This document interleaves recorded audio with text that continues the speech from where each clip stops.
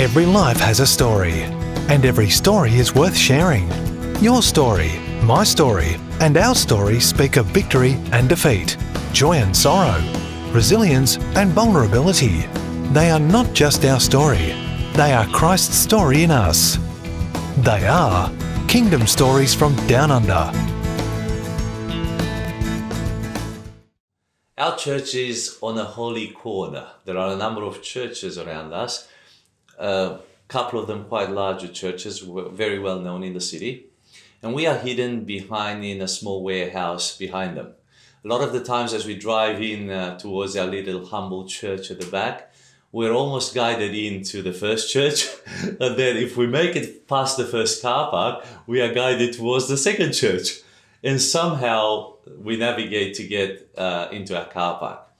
But along this beautiful stretch, there's some beautiful churches, some beautiful people, some beautiful leaders. Among them, it is Mark Lassey, who is our guest tonight from Kingdom City, whom I've met at Kingdom City. I've come to visit their church, their beautiful church, and I know quite a few people that go there. And it's just a privilege now to have him on our show at Kingdom Stories from Down Under. Welcome, Mark. Thank you very much for having me. It's great to be here. It is a holy corner, isn't it? It is a busy corner on Sunday, isn't it? So we've got CRC, we've got you guys, of course. Yes. We've got Reality Church. Yeah. You've got us. What else? There's 4 of them. Yeah, but then you've also got the Indians on the corner that make it just a hive of activities on the Sunday. So it is. Do they come on Sunday as well? Yeah. And at certain times of the year, they'll have festivals. And so it'll be 4 weeks of just pandemonium along this little corner. And you would have cut deals with all the neighbouring properties, trying to work it out with We've them. tried to. Some of them last a little bit longer than others. But we try as best as we can to keep a good relationship with most of them. And you've got an amazing team. I mean, you guys are so well, regimented. You always have a lot of people in the car park doing the work, which is just fantastic. Yeah, well, I think we have to, because we really don't have that much space on our actual land. So we've got to have some type of coordinated effort to make sure that we've got young families getting closer to the church. I love that. Or people that, have some type of... I'm not sure.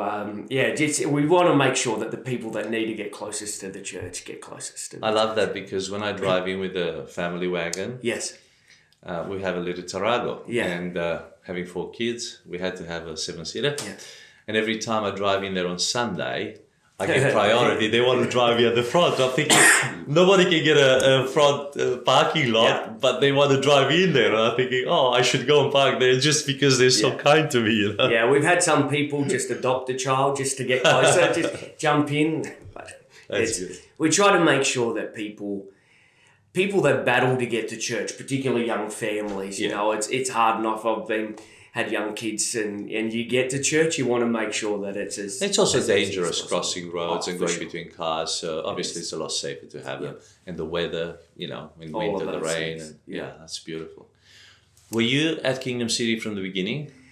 No, my story's quite a long story in that my parents became Christians when I was very young, about 3 years of age. In Perth? In Perth, yeah. So you were born here? Yeah, no, I wasn't born here. I was actually born in Brisbane, and then we came to Perth for a couple of years only, and that's when my parents encountered Jesus. But then we quickly moved to Melbourne. I grew up in Melbourne till I was 16, then to Adelaide from 16 to 36, and then from 36 onwards in Perth. Here. So I've done the whole loop of Australia, so... So in Melbourne, what were your parents doing in Melbourne? So they became Christians, they received the Lord here, and they moved to Melbourne? Yeah, so we moved for family reasons to Melbourne, but then my parents actually became ministers. Melbourne. We started a small church in the southern suburbs of Melbourne, a place called Frankston. Yep. And then there was a moment of time in the 90s where we were actually going to move to South Africa and start a church in Durban. Wow. But it was right as F.W. de Klerk and Nelson Mandela were handing over power, so it was very volatile and we just couldn't get visas to get in. So in the end, instead of going to South Africa, we went to South Australia. Well, still south. Yeah, started a church in Glenelg, my family. On the beach, so beach to beach, Frankston Beach to Yep, Glenelg Beach. that's it. And we were there for about 5 years. Eventually, I found my wife in Adelaide, and we got married at the ripe old age of 19. Both of you? Both of us were 19 years of age, which is scary because I've got a 23 and an 18-year-old now. And for me to think that they're about or could get married is... Which could have been married for 4 years. They could have been married by his age, my oldest age. We were at least one kid and nearly two kids down. So, yeah, it's just a different time, isn't it? But it did keep you out of mischief, didn't it? I think what it did do is it kept me focused. Yeah. It kept me focused. We were integral parts of church life at the time. We were in a small church. And then at 25, we launched out, my wife and it was two sons at the time, and we actually did our own church plant in South Australia? In a South Australia suburb called Paraka, and pastored that for about 5 years before changing, handing it over and kind of amalgamating it with a church in Adelaide called Influencers Church. Big church. Nice. Which is a big church, and I became part of the team there. And yeah, so it's been a really interesting journey of life and ministry and following Jesus and just... So you were in the early 90s in Melbourne? Yeah, early 90s in Melbourne, yes. So I used to go to Frankston Beach. Oh, did you? A few times. Yeah. I lived in Richmond. I lived right in town. Okay. But I love the coast. Yeah. Did a lot on the coast, a lot of friends around Dandenong. Yeah. So from Dandenong, you would go to Frankston. Yeah, well, we live just on Frankston Dandenong Road. Just, yeah, I lived in many places: Lalor, Bundoora, Frankston, Seaford, St Albans, all in Victoria. So got around a lot. Yeah. So. I love Melbourne. I spent the beautiful age between 15 and sort of 21, 22 in Melbourne. Oh, okay, yeah. And living in Richmond, I was part of the life, city life, went to RMIT, finished Camberwell High School and then went to RMIT and used to walk to uni and back. And just, being there, was awesome. And then we moved to Perth, or I moved to Perth. Yeah, Richmond's a great spot. Yeah, I've got some good friends. You used to work on the beach at La Marina. Oh, okay. In St Kilda. So almost every night I was in St Kilda, working in various restaurants, and it was interesting. Very interesting. Strange life. Great. Very street smart. Yeah, I bet. Nothing much surprised you. You had everything. All the prostitutes, all the pedophiles were there, all the drug addicts, everything, man. That place. I mean, even on the back lane where the restaurants were, we'd find people sleeping next to trash cans. Yeah. We had to lock everything, cars. It was pretty shocking. But that was the period. So Melbourne, and then how was Melbourne for you? Yeah, fun? I loved Melbourne. I think every person has a bit of a nostalgic attachment to where they grew up, and really to this day, I kind of consider myself an honorary Victorian. Yeah. Like for football, when it comes to state of origin and stuff like that, I would follow Victoria. But funny enough, even though I grew up in Melbourne, I've always gone for West Coast Eagles. Wow, so that's interesting. I was always the odd one out at school, but I just started enjoying football. Eagles were quite a new team, so I thought, they're new to football. And you had been here for a little I'd started here. My dad followed the West Coast, so it was just kind of one of those things that I thought, I like the newness of the teams. Did you play footy when you were a kid? I love footy. Yeah. Footy was my number one sport. Yeah, played for a couple of teams in Frankston and schools, and went down to a school called Flinders, right down in Tyab, which is right down the base of Mornington Peninsula. And I played football all my life. Awesome. Still do? Yeah. Masters? No, I played when I first moved to Perth. Yeah. And I found that I'd play on Saturday and it'd take me to about Thursday to recover. Just in time for another game. And I thought, this is... I think the first game that I played, I I got elbowed in the eye and came away with a massive black eye, and then had to get up on Sunday and preach. It was a sign. It was a definite sign. It's not a great look when your pastor gets up there with a massive shiner. So I thought, we'll leave it to the young guys.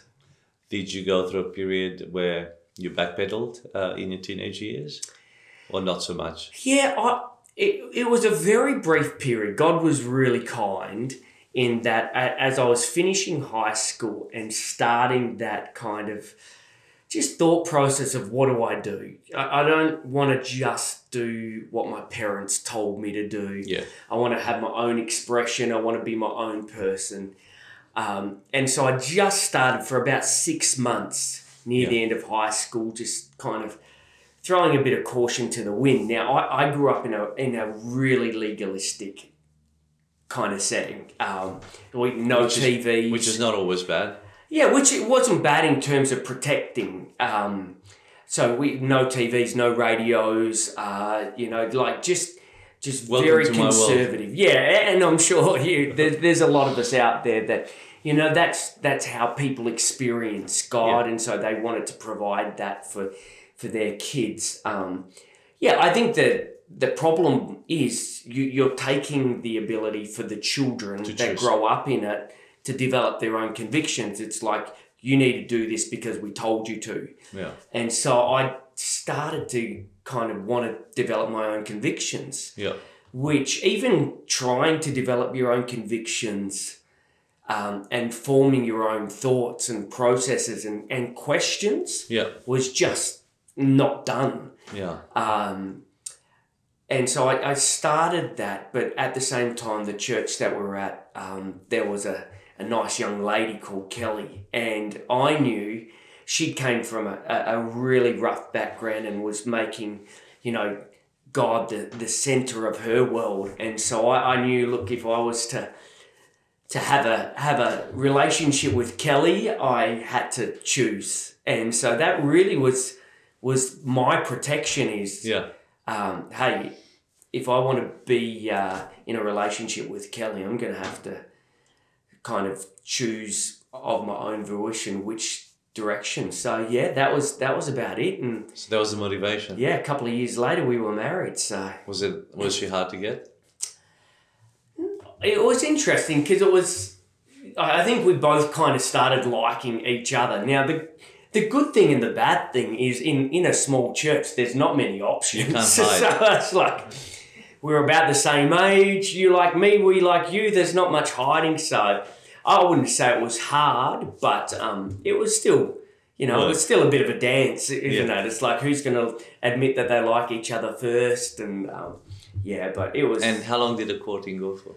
Yeah, probably about 2.5 years. Okay. So yeah, we were... It was a fair dance. Yeah, it was a reasonable dance. Yeah. Do you know what I mean? Like, it wasn't... And your parents, they were okay with it? Or? Yeah, they were happy.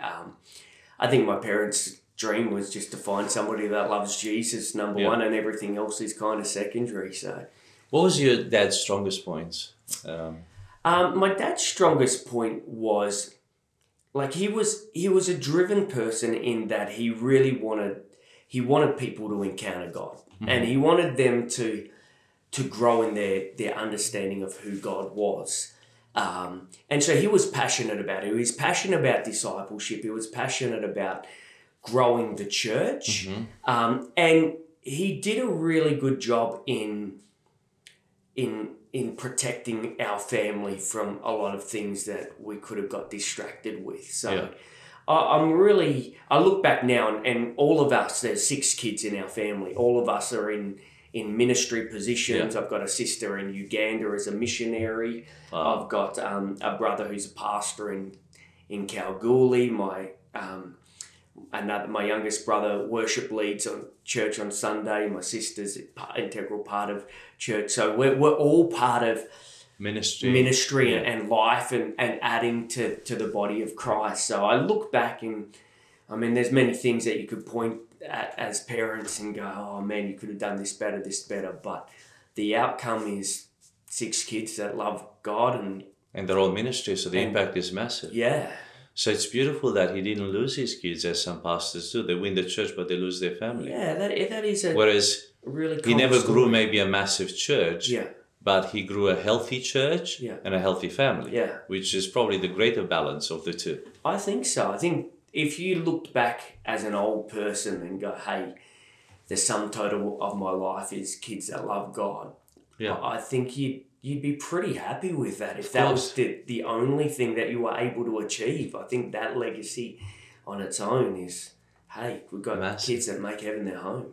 Is he still ministering? Is he still... He does a bit in terms of guest speaking and doing stuff around the place. So he still loves preaching. That's his, Okay. I think that era of pastor just, they find a sense of value, and they've got so much life experience and so much to share. I'd love to get him on board one day. Yeah, for sure. He'd love to do it.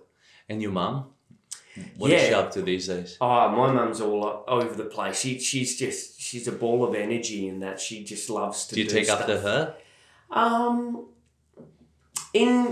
In some ways, like she's a creative force. Yeah. So she doesn't like to be tied down. Every time you call her, she's at some craft group or something. She's rowing boats on the Swan River or up chopping down trees. She can't stand still. So she loves life and loves to be part of anything and everything. Wow. The young kids say FOMO. My mum's got FOMO. She hates missing out on anything. And as growing up, what are you fond of her? What are the memories that sort of stay vivid and alive in you? Yeah, I think mum was always entrepreneurial. So she always was she was doing something, and she was great at roping us kids into doing it. So she had, enthusiasm. Yeah, she had some type of business idea or plan, or mum was very good at bringing structure to our house. In a way that I've never seen before. Like by the time we got to school, we had the house, we'd vacuum, lunches made, bathrooms clean. Wow. We grew up, and our routine was a bit of Bible reading and prayer at 7 o'clock in the morning. We'd read a proverb every single day and have a bit of devotion and prayer time before we get into our chores. And I look at the structure and the discipline of doing that for 6 kids, and man, that's a feat in itself. So, but how powerful that is, because those healthy habits. Yeah. I mean, we probably don't realize how much they did in you. Yeah, I think that's a huge part of why us as kids are where we are, is that the discipline and resilience, the protection. And I think as kids sometimes you don't appreciate it, like most of the disciplines that you have. But as a pastor and as a preacher and as a teacher, there's many things that I learned from those years. Beautiful. And where did you get married? In the church, in the same church? Yeah, so my dad married us.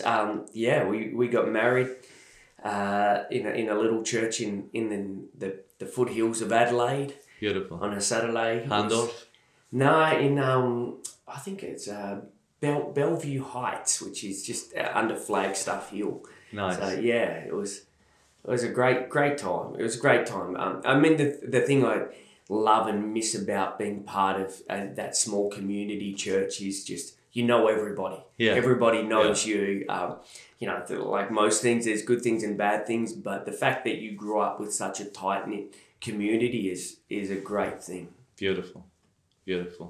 And then you moved to Adelaide and started your own journey. You were in Adelaide, but you started a church in Adelaide. Yeah.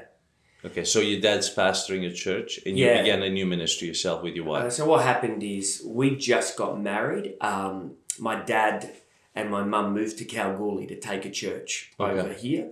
We stayed in that church, and over the course of a few years, we ended up serving in a local church there, and worship led and become part of it, and kind of did my apprenticeship as a pastor there. Did you do studies as well? In ministry? Not in that denomination. It was kind of a more of a hands-on. I did my studies a bit later on, went to uni, and then started my own church when I was 26. Okay. So what what denomination were your parents part of? Oh, it's called the Potter's House. Okay, yeah, no, good. Okay, and then when you started your own church, was it a... Yeah, that was a Potter's House. Oh, that was a Potter's Yeah, House. so the Potter's House has a real vision for discipleship and church planting. Yeah. So pretty much the idea is they raise up Leaders, men and their wives and just say, hey, we're going to equip you for the next 3 or 4 years and then release and send you out, and some sink, some swim, some work, and we I have a good friend, I don't know if you ever met him, Marius Chrisan. Yes, I know Marius. He planted a church in Ipswich out of Potter's House. Yeah, in fact, I think we got sent out at the same conference. Wow. Yeah, I'm not sure when that was. It must have been 15 years ago. And this was at Beach Road, right? Yeah. I was there. Oh, were you? I was there in church. I came. He was my 2IC. No way. Okay. He was going to take over the youth leadership of my church, and Yes. then he left and went to Potter's House. Yeah. Which I didn't mind in a sense because I knew he was going to be limited in the church. Yeah. Again, ethnic church, a little bit legalistic. Yeah. Great church, but limiting for his potential and for our potential, the new generation's potential. Yeah. So then he got equipped at Potter's House, and I know he was released. He went to Ipswich. Yeah. I actually visited him there as well and encouraged him and built him up. And Lydia, I know them. Yeah, so... Yeah, so we got launched into our ministry to start our churches. Same with another guy called Chris Mearns, who started at Joondalup. So wow. Yeah. Small world. It's a small world, isn't it? Yeah. Wonderful. And you were sent back to Adelaide? Yeah, so what would happen is we would all come from all over the country and would end up at the Beachborough congregation where they would host the conference, and then on the Friday night they would say going into Ipswich, going into Paraka, Adelaide, Mark and Kelly Lassey, and so then we would start our journeys. So wonderful. Yeah. All dressed up in suits and ties. And back in the days. Mate, we looked like GWs. We all did in Mormons. Sunday best. But it worked. For that era, it actually worked. Yeah, it was good. And look, I think to raise up leaders is wonderful. Yeah.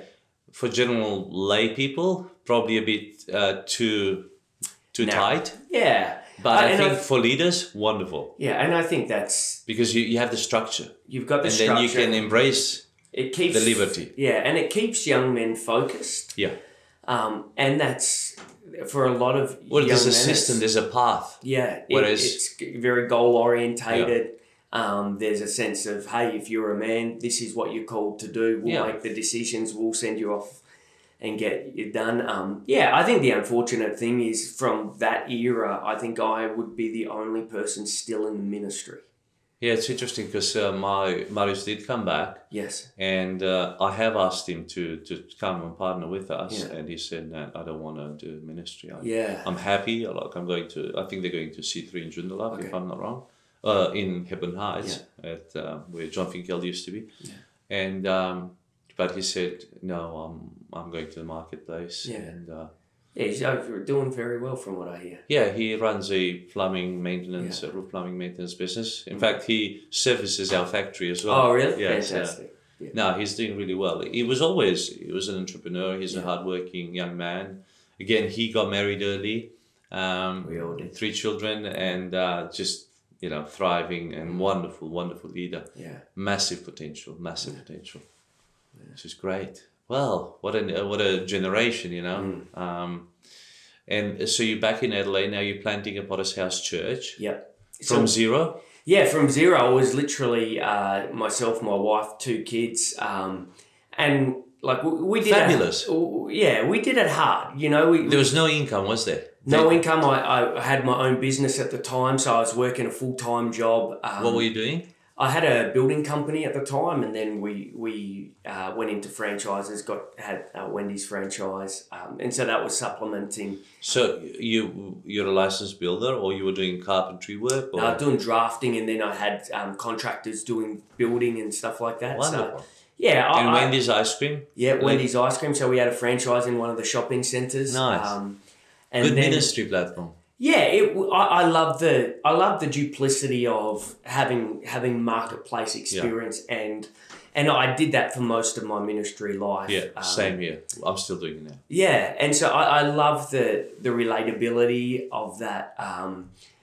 And then so we started and we'd set up every Sunday in the university in Mawson Lakes, and we'd set up and pull down and set up and pull down and wait for people to come, and then, you know, see if they're coming. And I think it was interesting because we did a big outreach and plan, but in our university, it's probably a bit like this corner. I think there was 4 churches. Wow. Just launched in that type of thing. So we would do all the groundwork, and I'm sure that everybody went to some other church because they weren't coming to us. But we grew over the next probably 3 or 4 years, and we had about 40 or 50 people.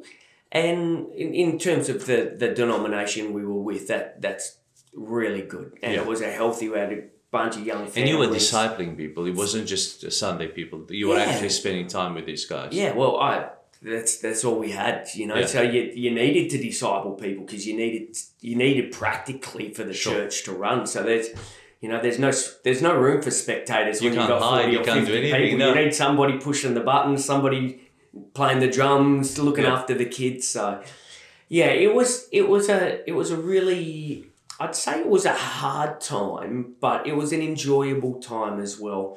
And I often say when you start these journeys, one of the greatest gifts that God gives you is this beautiful gift of ignorance. Yeah. You don't know what you don't know. So it's just like, would I do it again? Probably not. But was I happy to do it? Awesome. Yeah, let's just get into it. So we did that for 4 years. Mm-hmm. And then after about 4 years, I just felt something shifting in my spirit. And it was really kind of, I think, growing up in that denomination and seeing the world very, very black and white. So Dad was part of Potter's House as well, or not? Yeah, Dad was part of Potter's House. Okay. So yeah, that was the experience that I'd had all my life from 3 years of age. So that felt natural.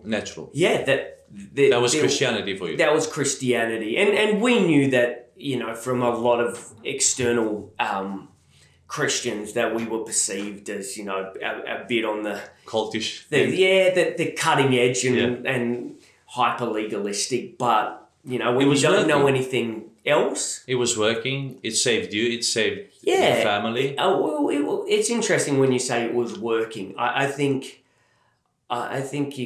working is relative. Yeah. And depending on who you ask, and you know, like if I ran down the road and said I'm a fast runner, you might go yes until you see Usain Bolt. Do you know what I mean? It's relative, and I think that's for me one of the things that I realised is while it's good to say it's working, was there more? It was limiting. It was limiting. That's what I generally said, and that's what I said before. You know, I think they're great, but they're limiting. And so I had a revelation of God in that I realized more than anything. It's not that I don't like to use they were right, we were wrong, we were right, they were wrong. I think the best way to put it is we're incomplete. Yeah. Are you willing to admit you're incomplete? Big question. Is the big question. Yeah. And I think that was the issue. It's like we're incomplete. How do you get that awareness? I think God has to show you it. Yeah. Because as soon as you say it's incomplete, you have to do something about it. You have to do something about it, and it's either increases fear or increases faith. And so for a lot of people... So you got to still question. You've got to question. Yeah, and if you don't question, that's when the problems... That's when you fit in that mold. Yeah. And I think for me, I was happy most of my life with the safety of the black and whiteness. But all of a sudden when you become it offers boundaries and it's safe. It's safe. Safe for the family, safe for your children, safe for you. Yeah. But when you become a leader and when you become a pastor and now you have to... Enforce. That's when all of a sudden the weight of it was like, I actually don't have a conviction about some of this stuff. I could live within those boundaries, but for me to enforce them... Yeah, and so I just didn't have the confidence. Yeah. I didn't have the confidence to think, I'm going to come when people have, and so, there was a couple, I'll use an example, a couple had a TV. Yeah. And so for me, it was like, you're not allowed to have a TV if you're in ministry. Yeah. You're not allowed to have a TV. And it's funny because I think how legalism often works, it works in the nuances of language. So it's not that having a TV was sinful. No. But the first thing that you did when you backslid was got a TV. It was a form of rebellion. And so it's the passive-aggressive way of, condemning a behaviour without saying, hey, we're not condemning it. So it's like we're washing our hands clean. So, but if it sits badly on you, or if it sits on you, hey, that's your call, but we'll just make your world smaller. And so I remember having this conversation with somebody that, in the process of discipleship, we're like, all right, we'd love for you to lead a small group, but one of the things that we're going to have to talk about is... switch off or eliminate. Yeah, and they're like, but we don't feel it's an issue. We don't watch it that much. And then, I went, but part of me is just like... I'm just telling you, this is the thing now. And then it was like, but I'm the pastor. Yeah, you have to do what I... tell you. And I remember that conversation and going, I don't think that cuts it. I don't think I can come up with any theological backing for it. I can make it, stretch some bows and come up with something that might sound, but I've actually got a scripture, but I won't say it on camera because then people will use it. I'll show it to you afterwards. And I think it's one of those things that you go, wait a minute, drinking's another thing, and there's all these things that are, you could say they're not wise. Yeah. Or there's a better way. Yeah. But when you're trying to enforce a standard as a law on it, I just never felt comfortable, and so I started questioning in my own spirit and saying, all right, God, why do I have an issue? And I think the turning point for me was 1 Corinthians 8. Paul's writing to the Corinthian church and he starts talking about the food offered to idols. Yeah. And he starts to talk about, the different factions in the church. Yeah. The ones that won't eat the food because of the perception that it has. Yeah. Well, if we eat the food, it looks like we're backsliding, or it looks like we're partaking. And then there's others that won't eat the food because of the supernatural power that might be transferred through the food.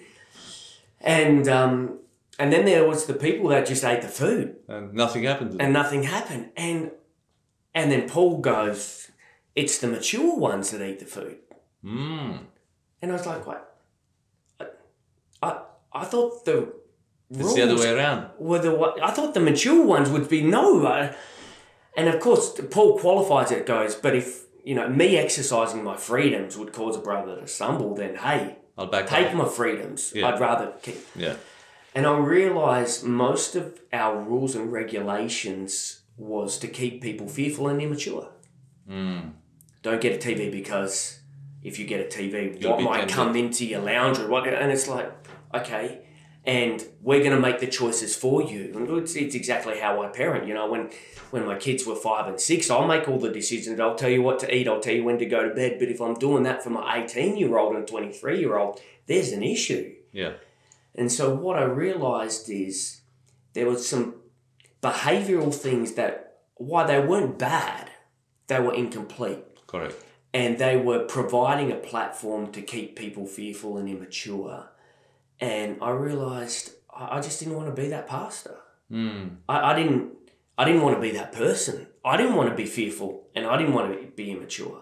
Yeah. I wanted the ability to be able to journey some of these things out without the fear of guilt and guilt and sin. Also I chose at that time to leave and resign my position as a pastor, because I also understand that if I'm part of the Potter's House, I'm part of that denomination. Yeah.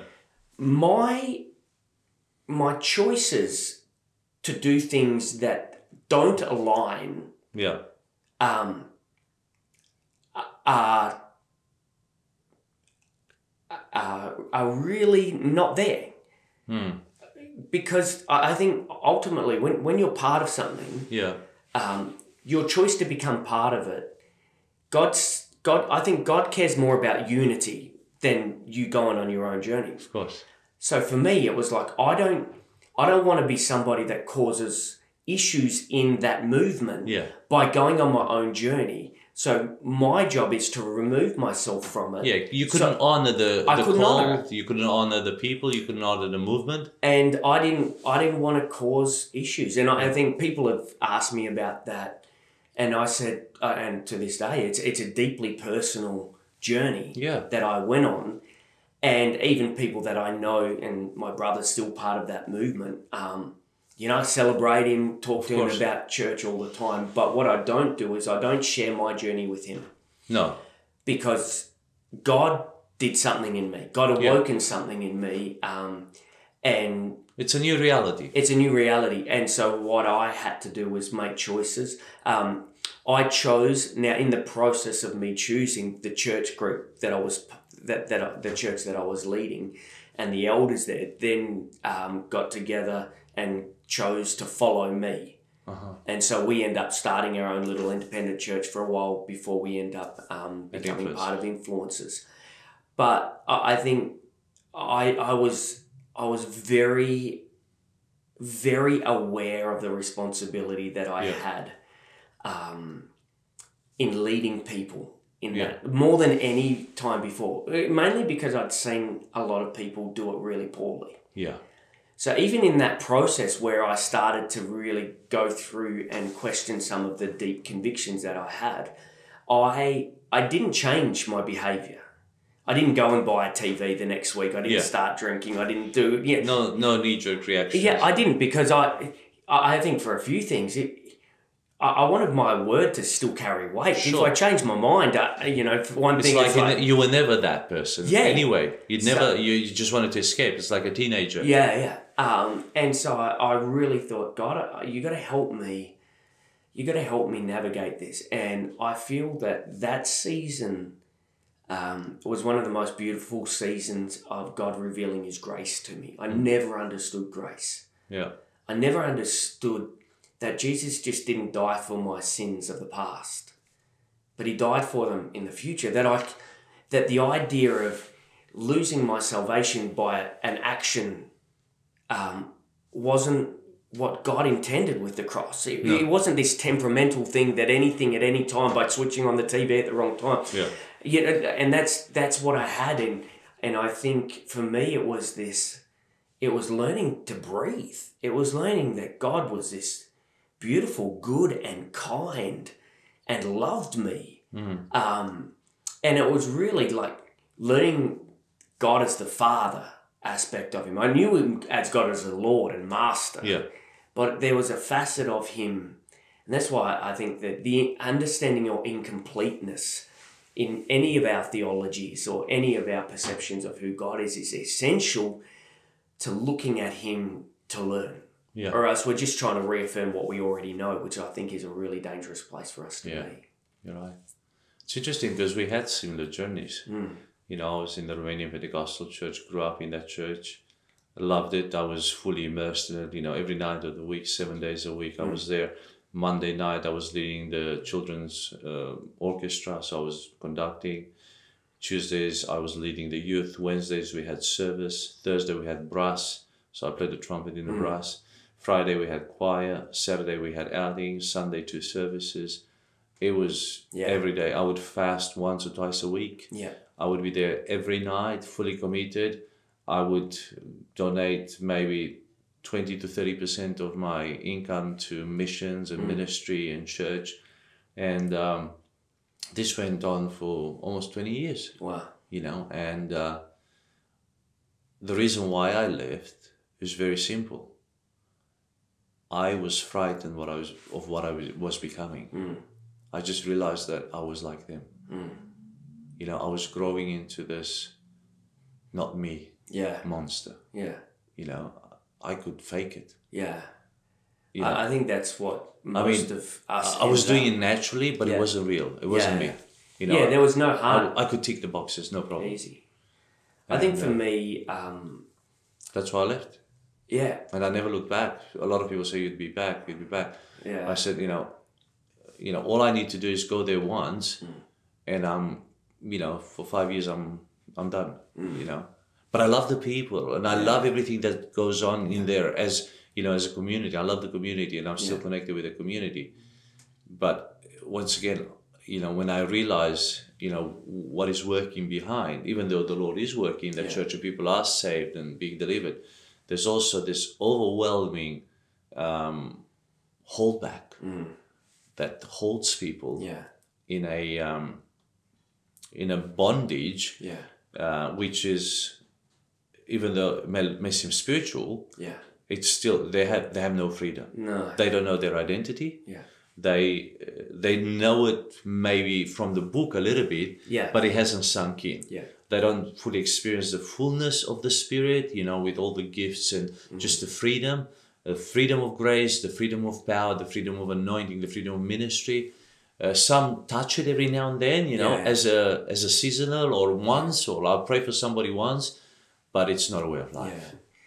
Yeah, I remember thinking about, my parents had an incredible encounter with God when they got saved. And they were two very broken people. And God changed them, like, overnight.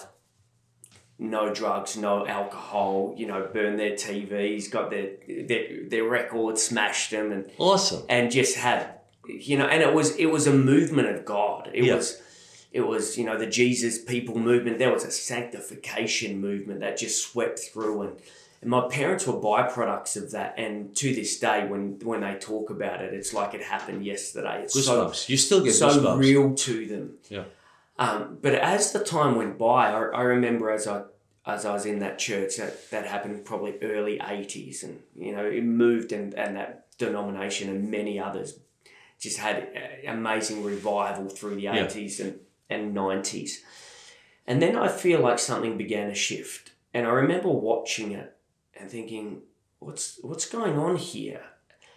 And as I began to pastor myself, I realized for my parents, when God showed up, there was this amazing encounter, and they did something as a response to it. They got rid of things that they felt represented their old life. So they got rid of their drugs and their alcohol. They got rid of their music and their TVs. They stopped going to cinemas and listening to FM radios. Some of them quit jobs. Some of them changed jobs. Some of them cut off friendships. And then comes my generation. And instead of transferring what happened, they did something really subtle. They said, when God showed up, what we did is we did X and we did Y. We got rid of this and we did that and we started this. So for you to get God to show up, you've got to do this. And what was lost was you did it as a response to God.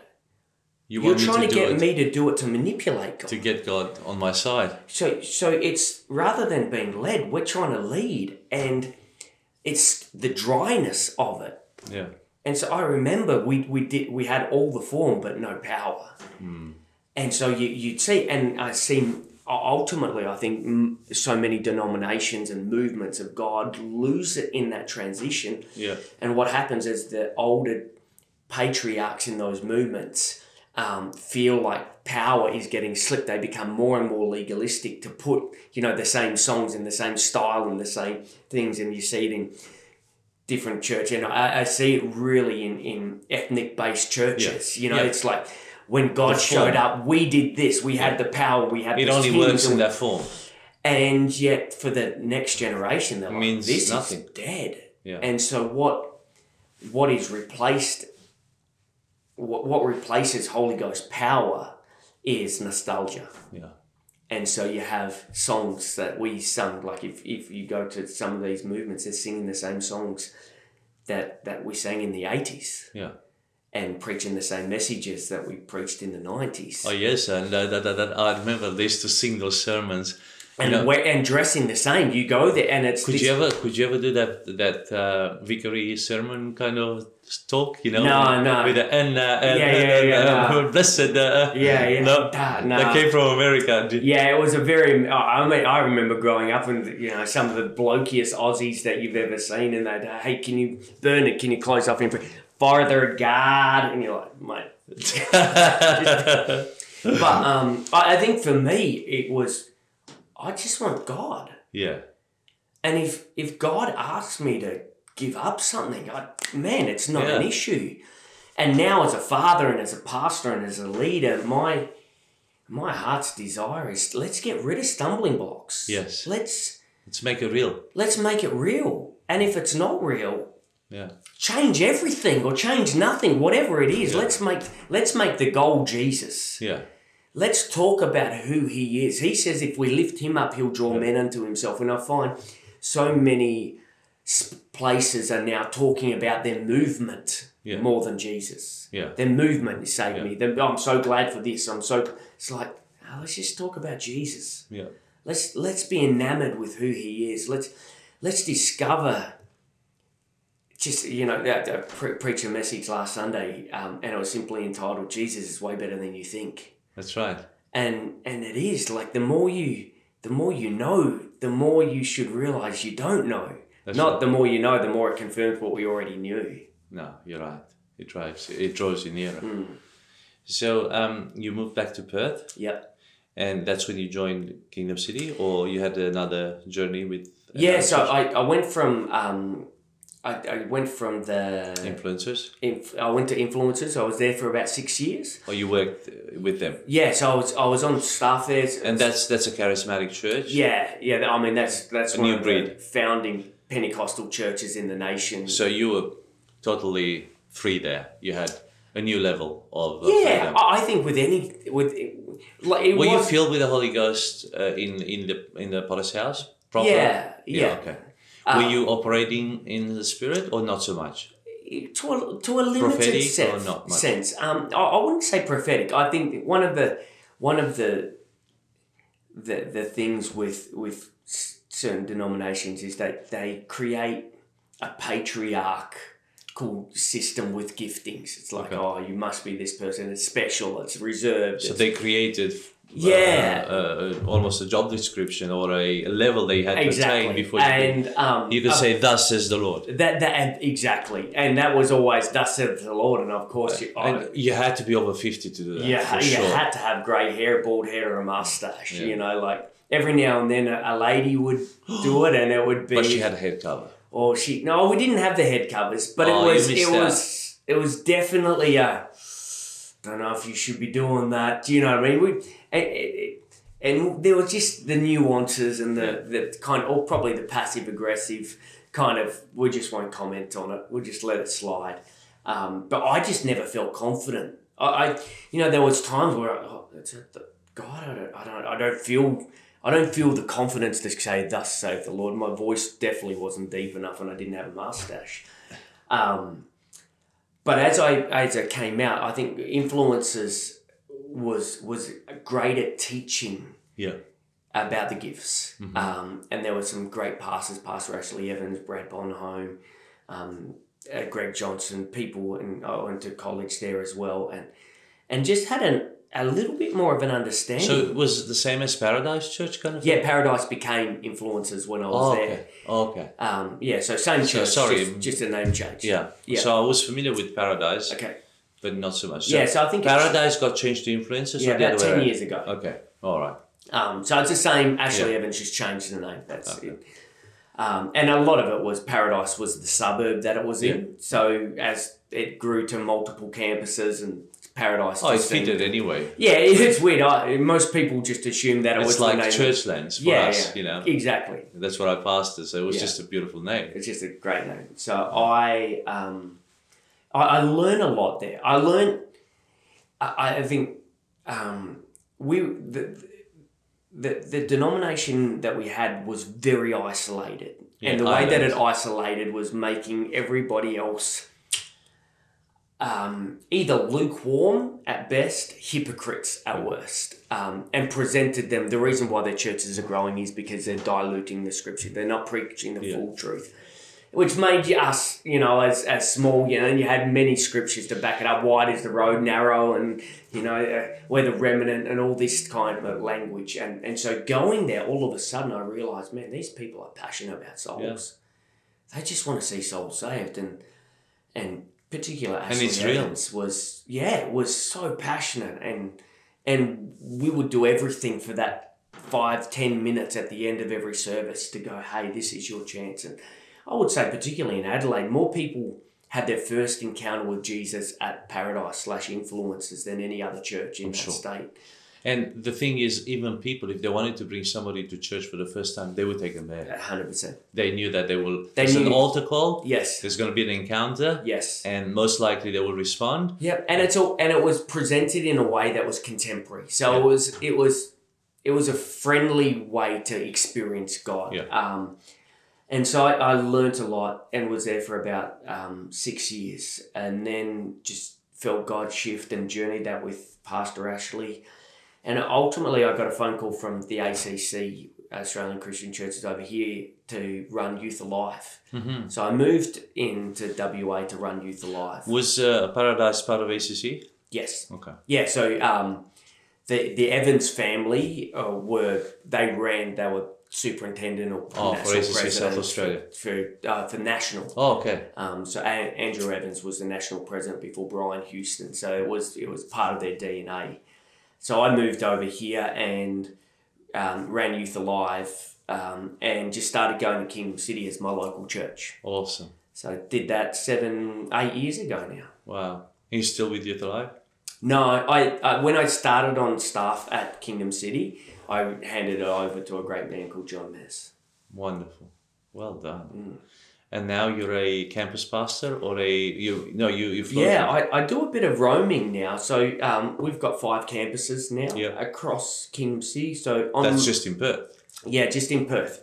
I think there's about 24 campuses worldwide from London to Dubai. I've been to Dubai. Oh, have you? Yeah. Oh, fantastic. Yeah, Jai and Daniel, great pastors there. Wonderful. Botswana, Cambodia.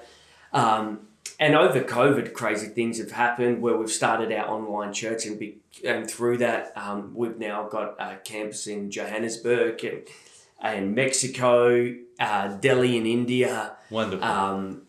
So it's funny because our senior leader, Pastor Mark, hasn't been to any of these countries, and yet there's thriving churches that have started. So my role on Sundays is to travel around and support the campuses, preaching, leading, emceeing. And during the week, I help connect our business leaders, our men, and also create bridges with outside community and really start to try to help equip people outside of our church about our church. There's a lot of ignorance, as you would know, about particularly Pentecostal churches in the greater community, and trying to start to bridge some of those gaps. I think it's getting better. Yeah. I think it's better. Well, you're probably aware, we have a North network here, a geo network of pastors that we meet on a regular basis. There's a Sterling.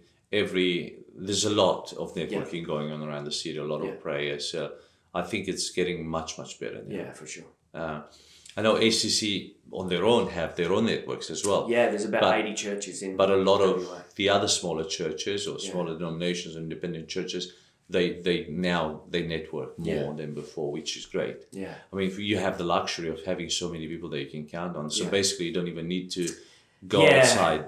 Yeah, and that is one of the beautiful things about being part of a great team is we do have that connection. But I also love hearing journeys and stories and catching up with people outside. Yeah, and your greenhouse platform is wonderful, and the body gets so much, and the fact that you guys release a lot of content in the podcasts and the video casts, and also what you've done for the city with the conferences at the convention center, what you guys have done at the showgrounds. A lot of people have no idea.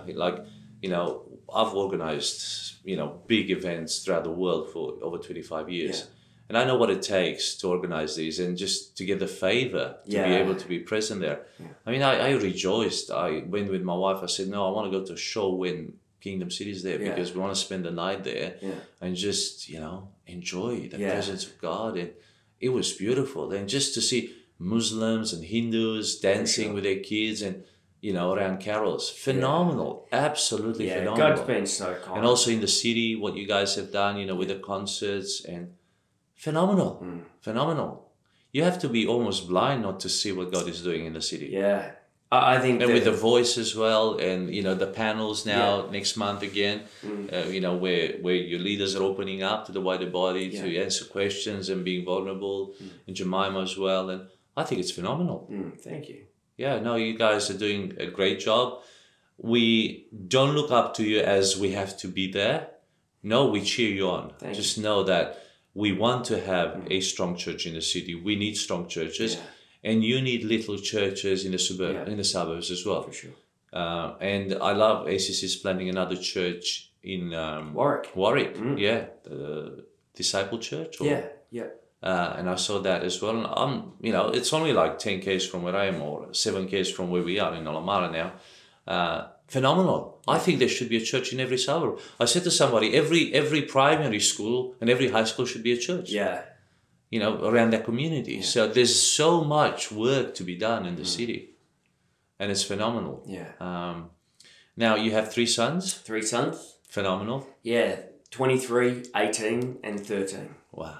So, yeah, it's a fun household. I love having sons. I don't know what I'd do with daughters, but there's always some basketball I've got 1 game. son and 3 girls. Oh, really? 3 daughters, so. Yeah. And he's upset. Oh, is he? He wants another. How old are yours? 7, 5, and 3, and baby. Okay. We just had a baby. Yeah. Congratulations. I'm probably older than you, and I have a baby.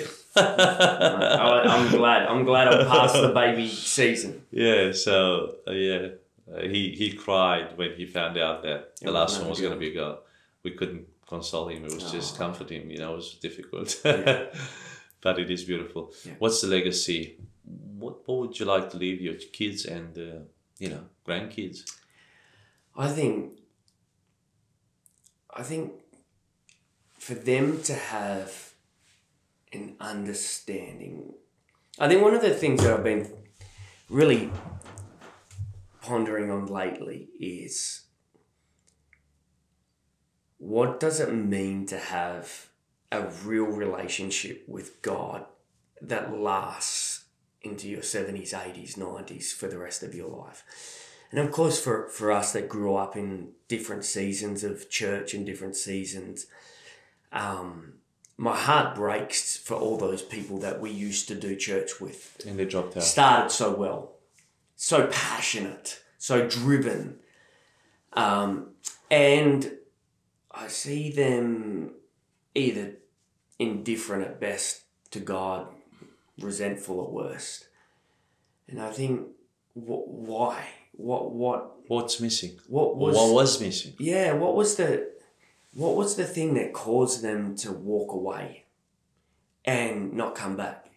And I think that it's one thing to walk away from organised religion or a church. Yeah, absolutely. But the problem that we have is church, organised religion and God for most of these people are so intrinsically connected. And what that makes for me really realise and the weight of is, how do I present God? What's my God filter to these people that are listening? Yeah. Is it God wants more from you? God's demands? Do I put the weight of their relationship with God on them? Do they walk away feeling tired from their relationship with God? Do they walk away feeling released if they walk away from church? Because I think it's one thing when we talk about discipleship to put the weight on us. Yeah. You know, the disciplines. Yeah. But the disciplines without the passion are dry, and I've seen the byproduct of that. And so I think about the legacy that I want to leave behind, whether it's in my family or with people at church. And it's simple. I want people to know God's good. Mm-hmm. God, goodness is who he is. Yeah. Kindness is what he does. Yeah. And I think people know that God's good, but often they don't feel or experience his kindness. Sure. And if you don't get people to see that, or often, I think, no, I'll rephrase that. We all experience his kindness, but we don't often credit him for it. Yes. So it's a bit like, entitlement in a sense. It's a bit like a teenager. You parents never do anything for me. Yeah. And as parents, you could go, sit down, I'll young give fella. you a list. But I feel like our job as pastors should be, let's talk about that connection. Yeah. I love that when Moses says to God, "Show me your glory on Mount Sinai." Yeah. And God's response is, "I'll stay there. I'll let my goodness pass by you." Yeah. And I feel like that's a picture of God. It's like, God, show me how amazing you are. And he's like, yeah, I'll show you how good I am. Yeah. And I feel like if we can impart that, even when people walk away from God, yeah, or walk away from organised religion, there'll be this, oh, God's so good. I'd be silly not to go back. Yeah. Because it's that prodigal son. What does he remember? He remembers that his dad was good. Yeah. And it drew him back into a relationship. I feel like there's so many of our contemporaries that think about God and they think about the rules and regulations. They think about all the things they can't do. And they go, I don't know if I want to go back to that. Yeah. And you see them and you talk to them and you encourage them to come to church and they're like, oh, Sunday's my only day off, or Sunday, and I'm like, oh, but it's not about that. It's about you experiencing God's goodness again. Yeah. Do you remember that? And so many of them are like, no, I don't remember it. So I think about my sons and I go, I want them to walk out and go, wow, I've forgotten how good God is. Yeah. Oh, man, remember how good God is. And yeah. I think that's the Job and God conversation that he has in Job 36, 7 and 8. And it's that, and you appreciate this. Growing up, you see Job and God having this intense conversation. Job keeps a great attitude for so long, and that was me. And so it's like, I did this, and finally he cracks and goes, God, it's not fair. And really, what he's doing is trying to go, God, come down to my level so I can understand you. And then God says to Job, who is this who darkens my counsel without knowledge? Brace yourself like a man, and I will ask you a few things. Wow. And I've always had this, this harsh father figure, pastor going, who are you to question me? Just do what you're told. It's not for you to know the mysteries. It's for you to just be obedient. And then, of course, you realise, God's good. What he wouldn't? God's not into patronising and belittling people. So what would he be doing? I realised what he was doing was something so beautiful. Job, who is this that asks questions without knowledge and understanding? And then he takes him outside and he says, see the stars? See how they stay there? You don't have to worry about that, do you? See how the wind flies through the air? You don't even know where it comes from. And it works all by itself. There's this beautiful passage. It says, see the hawk? Does it fly by your wisdom? Yeah. And Can you follow it? Yeah. It's just like for a chapter and a half, it's God not belittling him, awakening Job. Yeah. To realise, man, I know nothing and it happens. Yeah. I don't worry about any of this. Yeah. And it just works. Yeah. And what God was doing was going, Job, you can either know everything or trust me on everything. You can't have both. And of course, Job's response, my favourite passage, it says, such knowledge is too wonderful for me. Yeah. And I think that's That's what I want to leave with people, the wow of God, not the why. Yeah. The why is like, why, God? Job, God, come down to my level. By the end, Job's like, oh, God, I just look up to yours. And I think if we can do that, so people walk away just going, in the midst of the craziest season, you know, we deal with people struggling with cancers and families breaking apart. And in the midst of that, if they can look up to the stars, go down to the ocean and go, the ocean's come here and no further. I didn't have to worry about that last night. That's right. God, wow, you're so kind. Yeah. I think if we could do that, I think discipleship, disciplines would just be a byproduct of going, man, I love God. Yeah.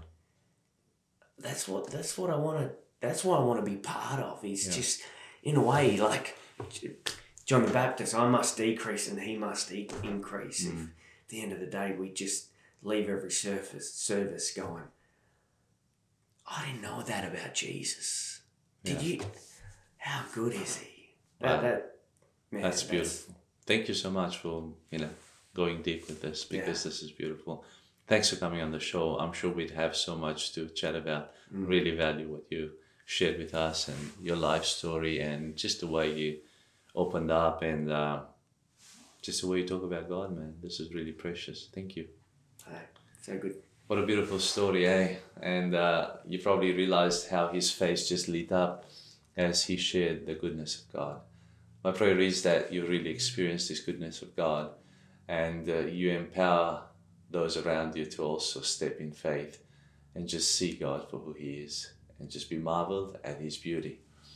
I'm sure this content is valuable to you, and if that is the case, we'd love it if you could share it with other people so others can be blessed by this and benefit from this.